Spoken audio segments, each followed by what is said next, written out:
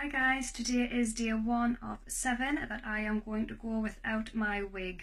I am doing this because the NHS wig prescriptions are now stopping. It's absolutely disgraceful that you can't get a wig prescription unless you're undergoing treatment.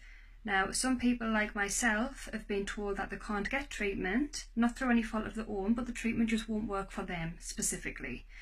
So it's going to be a hard week for me, but I just want to prove a point that these wig prescriptions are so important to us.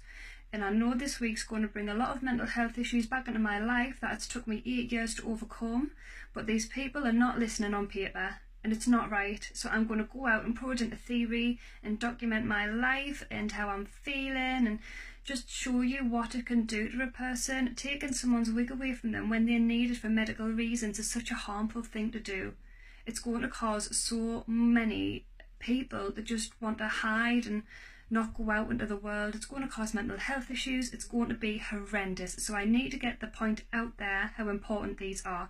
So I need everyone for to share this, just so I need someone important for to see it and realise what they're doing. So wish me luck and stay tuned for the rest of my day today. Bye!